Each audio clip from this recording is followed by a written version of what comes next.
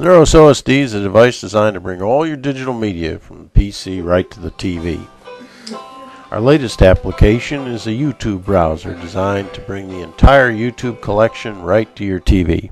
Let's see how it works. Now the YouTube browser is a brand new application for us, so we put it in the advanced applications. Like all the applications, are still rapidly evolving. Here it is. You can see the YouTube browser. You can browse by all your normal categories and rank them the way you normally would. You could browse that way.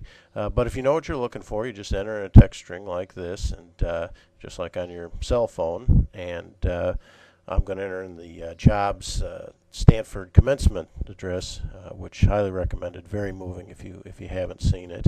One of the great benefits of being open generally is that you have access to all the world's, or generally speaking, the world's great content. That's no exception here. We've got the entire YouTube collection, which really is what makes this feature so useful, that you can search for anything that you want and it'll come right up.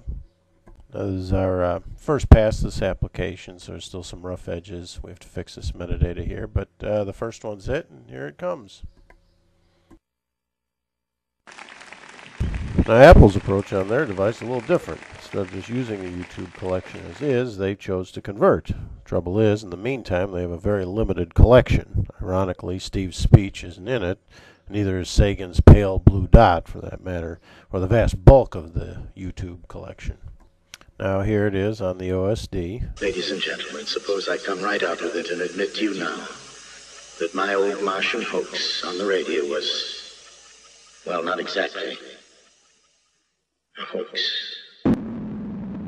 So if you're interested in learning more about how to bring the world's content to your TV set, or about our open approach to product development, hope you'll visit our website at neurostechnology.com.